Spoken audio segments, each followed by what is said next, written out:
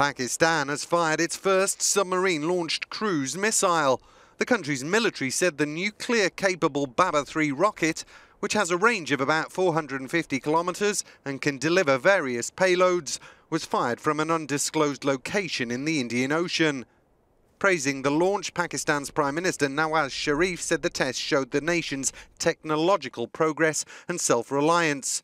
The show of force by Islamabad comes amid heightened tension on the de facto border with neighbouring India. Hours before the test was announced, New Delhi said 3 civilians had been killed in an attack after militants crossed the line of control between the two nations in Kashmir. The incident was the latest in a spate of tit-for-tat strikes across the border since 19 Indian troops were killed in the region in September.